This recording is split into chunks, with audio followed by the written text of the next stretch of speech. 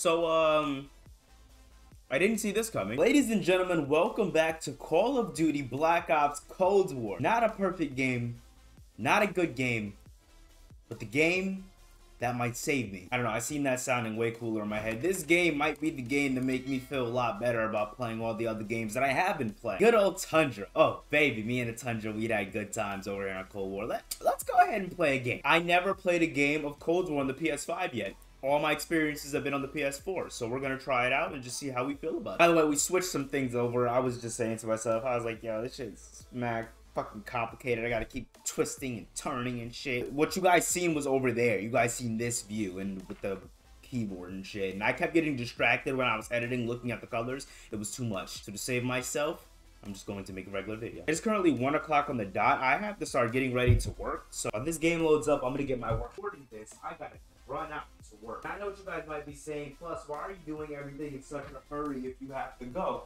Now, to that, I say, hey man, you know, sometimes in life, you gotta work. Do I like working? No, not at all. But I have to do it in order to afford the things that I like doing. Is the game starting? Oh, it's almost starting. Okay, but as I was saying, I have to do it in order to do the things that I like doing. In order to do those things, I have to work. Then when you work, you know, obviously bills come into play and blah, blah, blah. We all know how the story goes. Our parents tell us it all the time. All right, now that that's ready, when I'm done, I can just go and get ready. This shit is soft as fuck. This is not okay at all. I mean, hey, I'm fucking trash, but I do miss the sniping. Then again, I had an entire year to get used to this game and shit, so I mean, there's that. I'm not gonna be one of those people to sit here and be like, man, Cold War wasn't that bad. I've always said Cold War wasn't that bad, dude. I have video proof of it. Other people were like, oh man, I've always said it, when we know they didn't say that shit. But me, I actually have videos on my channel of me saying that I never had a problem with the Cold War. When they had little issues, I addressed them, but I never said this was a bad game overall.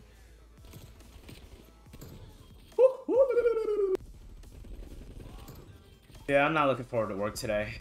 I'm ready to get fired or quit or something. I know I need the job. I'm just not happy there. I don't know what it is. I know that sounds so fucking depressing. I don't know. I'm just not happy there. I know people are gonna say, oh, in life, you're not gonna be happy all the time. What you gotta do, what you gotta do. But I feel like I'm at the age where I should start doing things to make me happy so I don't start that pattern. I don't know. I've been looking for other jobs, you know, something outside of food. I don't know. Maybe I will go ahead and try to get another job and then quit the other job if the other job that I want to get comes through. If not, then I have no choice but to, you know, say okay on that one. But hey, you never know. That's the one thing Cold War did right consistently all throughout the year. They sat here and they didn't take away Nuketown. No matter what, maybe 1 or 2 playlists without it, if I'm not mistaken. Other than that, I'm pretty sure whenever Nuketown was out, they kept this shit on the entire year. They learned after Modern Warfare's mistake of every time shipment wasn't around, how the player base dropped immensely. I remember making a handful of videos literally just sitting in the main menu just because shipment wasn't around. And in Cold War, they made sure they didn't do that. They made sure Nuketown was around 24/7. They literally made Nuke for 24/7 a 24/7 thing all around the year. And I do respect them for that. Probably my last video on it for like a couple weeks or a couple months. I mean, depending on how it does. If people want plus, you know, Cold War back,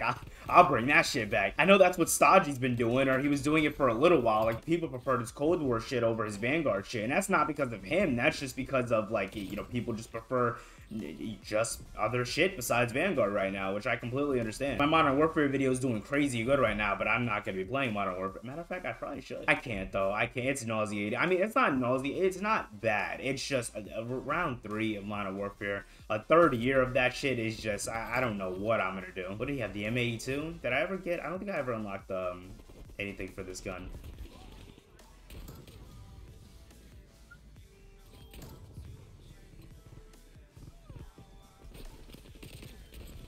Ah, fuck.